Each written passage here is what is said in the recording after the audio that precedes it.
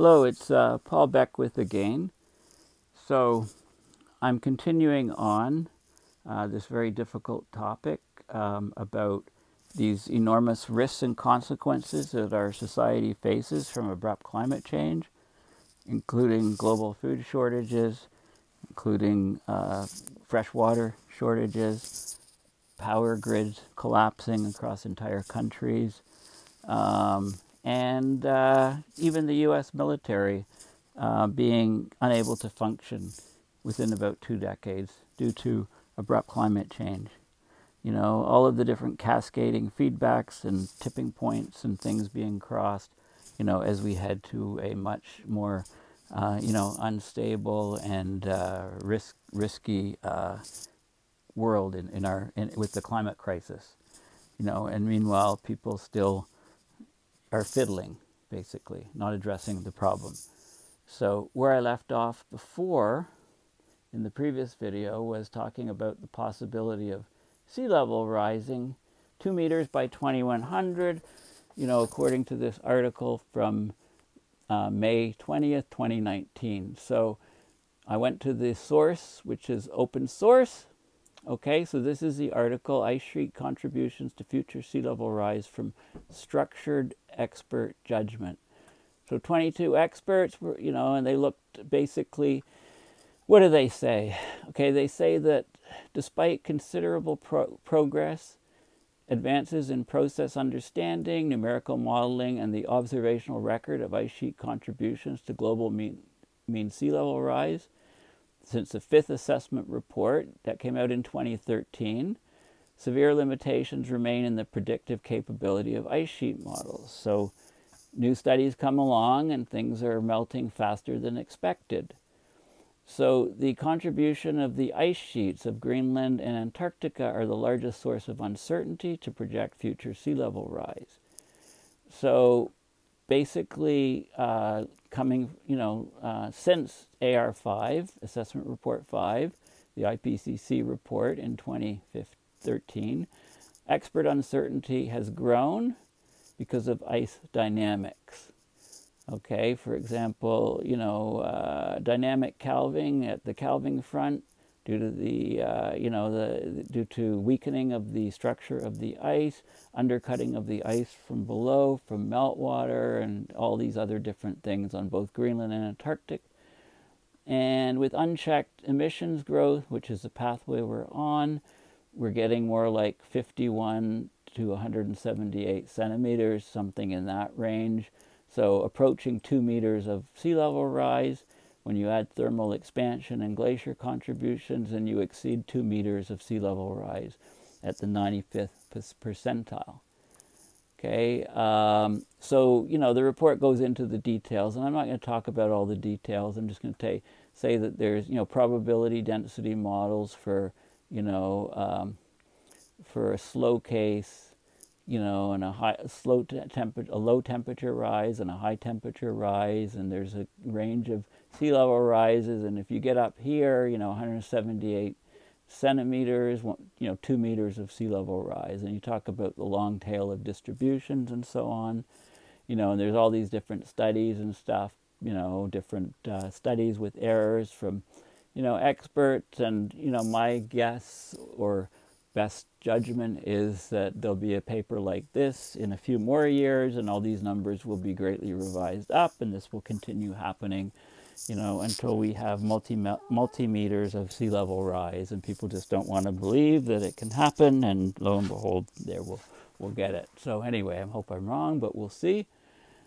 One of the things that is getting a lot of coverage in that report is the fragility of the power grid. So talk a little bit about California.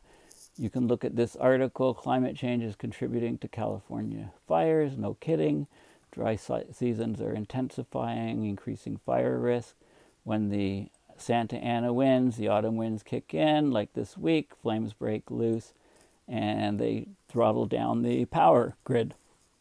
Okay, so these are some of the big fires. This article was revised, and the latest version just came out a couple days ago. California is burning again. And it talks about since the 80s, the size and ferocity of the fires has trended upwards. 15 of the largest 20 fires have occurred since 2000. Since the 1970s, the amount of area burned in the state has increased by a factor of 5. You know, California's warmed about 3 degrees Fahrenheit in the last century. The global average, more than the global average of about 1 degree Fahrenheit. Okay, this should be Celsius, I think. I think they've got the units wrong there.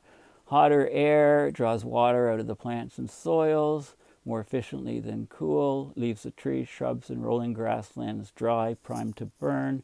You know, diseases affect them, etc., etc., etc., and the effect increases exponentially with every degree of warming.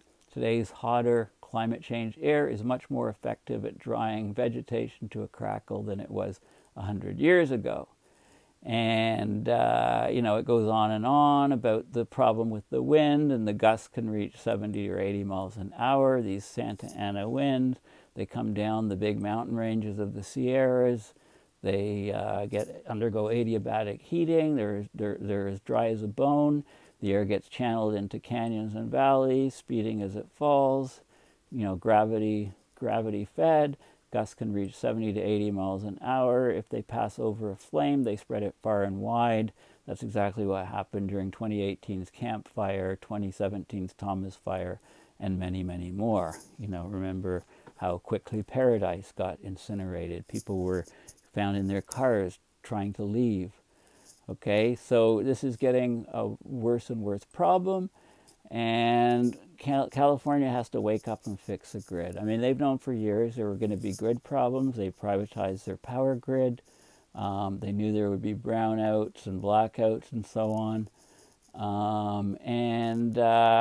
know, the 2018 fires destroyed the town of Paradise, killed more than 100, caused some $30 billion in damage, sent PG&E, the power company, into Chapter 11 reorganization.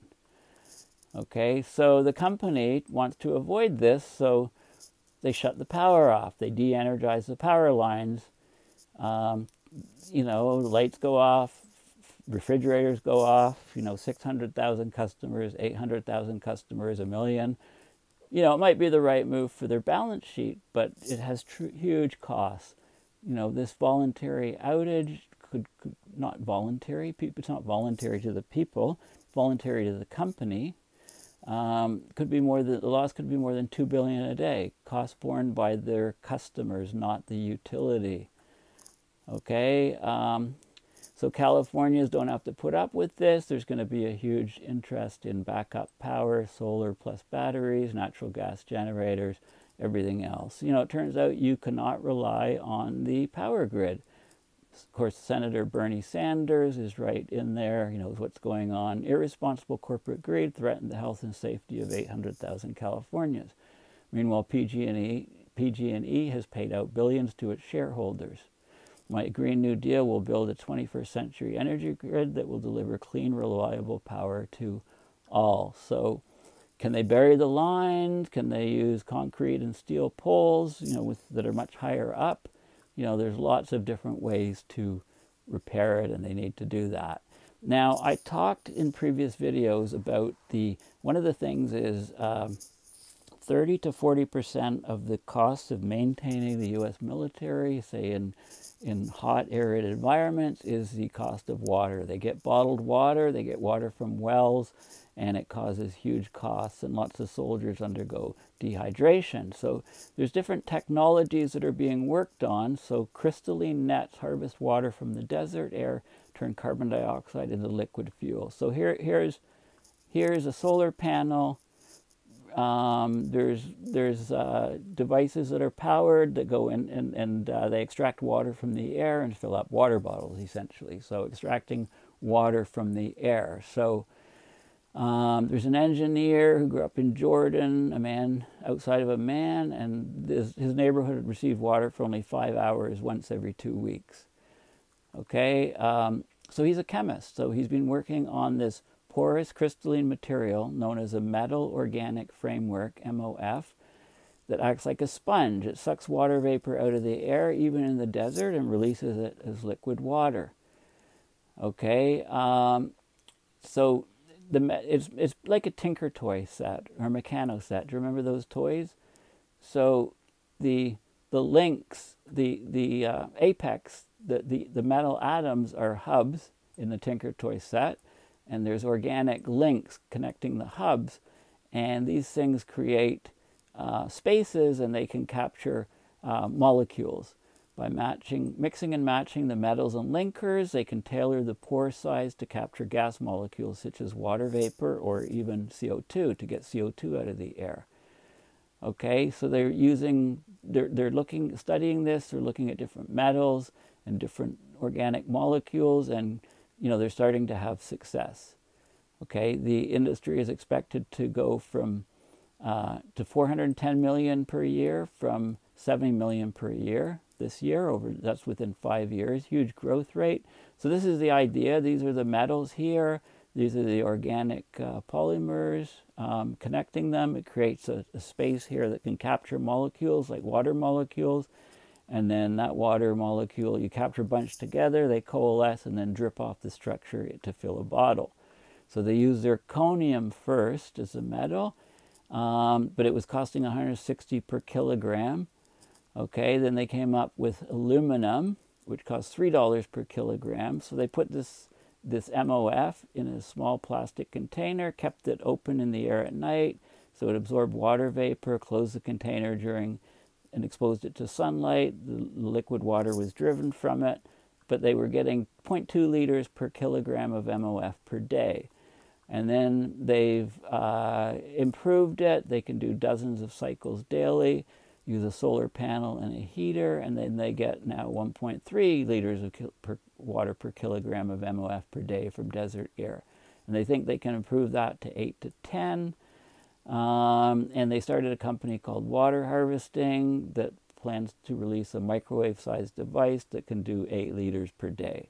A scaled-up version could do 22,500 liters per day and supply a small village or an army.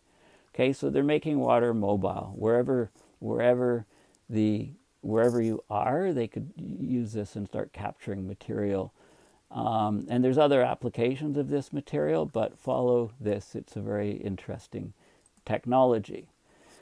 Now let's get back to the actual U.S. military, and they churn out more greenhouse gas emissions than entire countries. The Pentagon is the world's biggest consumer of fossil fuels and agent of climate change. So this is September 13th, 2019, a recent article. So basically, Biden, at one of the presidential debates with CNN, he said the first thing that happened when Obama and I were elected, we went over to what they call the tank in the Pentagon, sat down and got a briefing on the greatest danger facing our security. And you know what they told us? The military told them? Climate change, climate change. Climate change is the single greatest concern for war and disruption in the world, short of a nuclear exchange. And I talked about the effect of a nuclear exchange, even just a relatively small one between India and Pakistan, and how that would cause a nuclear winter threatening global food supplies. Okay, so, and it goes on and talks about, the last 5 years have been the hottest in human history. Department of Defense found that 2/3 of the military's operationally critical facilities are threatened by climate change, including flooding, droughts, and wildfire. But they're not a passive victim in the coming climate catastrophe. The climate change threatens the U.S. military as much as it threatens everything else. The U.S. military, however, is one of the largest, single biggest climate change contributors in the world. The U.S. military produced 1.2 billion metric tons of greenhouse gas emissions, or as much as 257 million passenger cars each year, so annually. Roughly as many registered vehicles as there are in the entire U.S. It's a higher output than entire countries. The total emissions from war-related activity in Afghanistan, Iraq, Pakistan, and Syria is 400 million metric tons of carbon dioxide alone. So this is huge, and there's a report on the costs of war which breaks all this down. and talks about it, and it's just it's horrifying how many fossil fuels are used by the military. Thanks again for listening.